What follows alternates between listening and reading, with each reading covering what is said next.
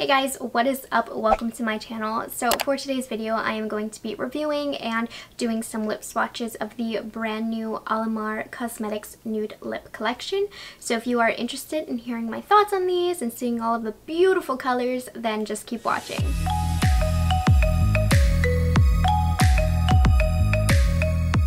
If you are subscribed to my channel, you know that I love Alamar Cosmetics. I basically purchase everything that they come out with, and I do like to do a review on them. Alamar is a woman-owned company based in Miami, and I just think the releases of the brand are really fun and unique, and that is why I love purchasing everything from the brand. This collection, Gabby, the owner, she released a nude collection. In the collection, there are 2 lip liners and then 4 nude lip glosses. Each lip liner retails for $12 and each lip gloss retails for $15. You can buy these on the Alamar Cosmetics website right now. One thing I would like to talk about the price is that Alamar recently did release these glosses. They're called the Mother of Pearl glosses. These were only $10, whereas the nude lip glosses are $15. So that is a big price jump. Now, these actually were not made in the USA. I believe these were made in China. These guys were made in the USA, which I'm always here for paying a little bit more for products being made in the USA. So the packaging of these guys are super cute. You can kind of see the color in the bottom because they do have an ombre fade. Now, I will say it's kind of hard to tell. It's not really that clear, but I just love this packaging. I think it is super cute. Now with the Mother of Pearl glosses, I mean, these are adorable, so this is a whole different vibe. The lip pencils are quite simple. They just have basically all around monochromatic packaging based on the color that they are. So online the description is, oh, she thick. They offer a high shine with medium coverage, hydrating and ultra long lasting. Glosses stick around for a good time and a long time. What is very super unique about these is the applicator. So actually the applicator in these, one side is silicone and the other side is a sponge. So basically you use the silicone side to get the product out and get a lot of product on your lips, and then you have the sponge side to really spread it out. Now I'm not gonna lie, at first I really didn't notice the difference, but once I did become more mindful of that application step, I think it really did help. At first I was just applying it with whatever side, not realizing one was silicone and one was sponge, and it applied fine. But I do think if you take advantage of what the applicator has to give, it is going to help with that application a little bit. So formulation wise, yes, these are definitely extremely thick glosses. They are a little bit more sticky. So if you have the Mother of Pearl glosses, I'm telling you right now, these are complete different formulas. I noticed no correlation between the two at all, to be honest. Basically the complete opposite. These are not sticky on the lips at all. They're very, very sheer and feel light on the lips. These are the opposite. They're very pigmented, they're very thick, and they do have some stick to them. I think there's a time and a place for each different formula. I think both formulas are good, but they're very different formulas, and it just depends on your mood. So I'm not saying one formula is better than the other. For my personal preferences, I would say a formula like these are better in the summer. They sold out of these and they're done. I think that these are more appropriate for the winter formulation wise, but I mean, you can wear these any time of the year that you want. I just know for wanting light summer makeup, this is something that I will grab for more often. But that being said, I think I like these lip glosses more. So I did have one issue with the packaging.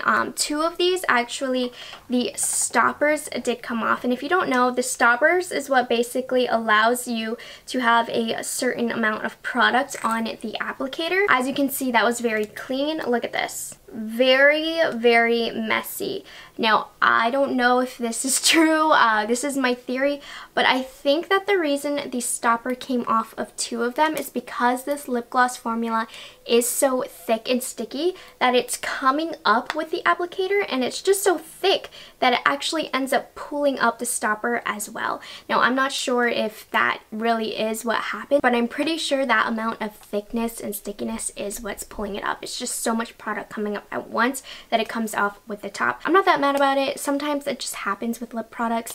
It's not a big deal to me. It does make application a lot more messy. It makes a big difference in the application. It does make it a lot more easy when the stopper is there. Also, let's talk about the formula of these lip liners. I do really like these. They are very nice and creamy. The formula is supposed to be long lasting and water resistant.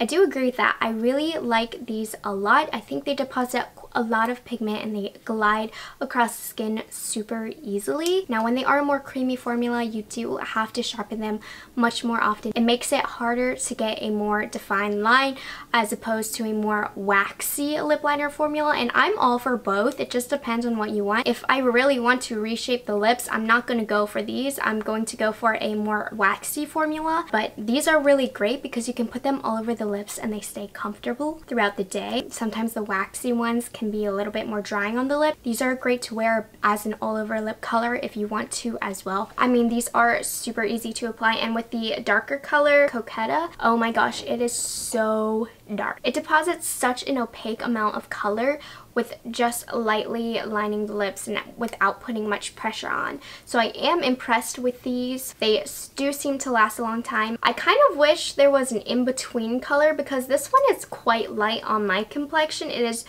like a shade darker than my actual lip color, which I do really enjoy. Don't get me wrong. This is Dulce, by the way. I think it's beautiful, but it's just this color is also so dark on me that I feel like having a kind of in the middle color would have been perfect, but I do like the lip liners. So I'm going to show you the colors and talk about each of the colors individually. First color that we have here is Chula. This is the one that is on my lips right now. This is the lightest one in the collection. I wore it with Dulce lip liner. Now this color is a light peach nude. I really like it. As you can see, there's a good amount of pigmentation. Now this one was the one that had no topper, so I did use my finger to spread it, but I really like this. This has very nice coverage for being such a light color, and I love a good nude. The nuder the nude, the better. So I'm loving this one. If you have light skin tones, this is the one you're gonna want to go for. The next shade that we have is Dulce or Dulce de Leche. This is probably my favorite of the four because it's not the lightest, but it's definitely not the darkest. This is the perfect nude. This is a very neutral nude with peach undertones, and I really like peachy nudes. Those are kind of my favorite, so that's why I lean towards this one the most. This again had that topper off, so I did have to use my fingers, but I really love this one because it does add color to my face without being too nude or too dark. Light skin tones, you are also really going to like this, and with the darker lip liner, medium to deep skin tones, this is going to look fantastic on you too. Coquetta is the second to darkest color in the line. This is described as a caramel nude with neutral peach undertones. Now I think this one is probably the most universally flattering color if we're talking on a full range of skin tones. On me, as you can see, it is a little bit darker, but it's still very flattering and still very wearable, and I think with the right lip liner, this is going to look good on up to deep dark skin tones as well. Medium skin tones, this is like the perfect nude for you. I really like this. I like how this is caramely. I really see that caramel, but it still is peachy. These first three colors have more of a peachy undertone to them, which I personally really like, so I like this color a lot. Now this last one, Divina, is the darkest color of the four. I wore it with the darker lip liner. This is a chocolate nude with warm undertones. I would say that this is very warm, and as you can see, it's very dark on my pale skin tone, but this is perfect if you have deep dark skin, deep skin. I love the range that she chose. I love that she went this dark with the nudes because there really is a color for everybody, and this color will work on everybody. I know for me it's not my cup of tea.